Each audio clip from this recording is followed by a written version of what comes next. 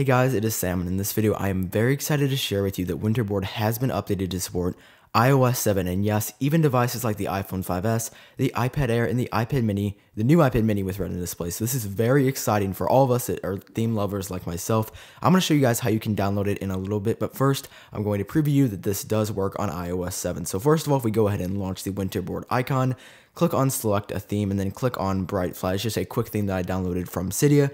After our respring on our home screen, you can see that the icons look completely different and that this is definitely not the way iOS 7 looked before. So if you are interested in downloading this new Winterboard update right at this very moment, go ahead and just launch Cydia, click on the search section, and then search for Winterboard right there. Click on the result that comes up and then install it just like you would anything else. But keep in mind, with Winterboard, you will have to reboot your device, so this will be a slightly longer install than just any average tweaker theme that you may download. So guys, this is the new version of Winterboard updated to support iOS 7. I hope you guys enjoyed the video. If you did, click that like button if you're interested in more Winterboard themes, jailbreak tweaks, all that good Cydia stuff. Make sure you hit that subscribe button if you haven't already. But thank you very much for watching this video. I hope you did enjoy it, and I'll see you guys in the next one.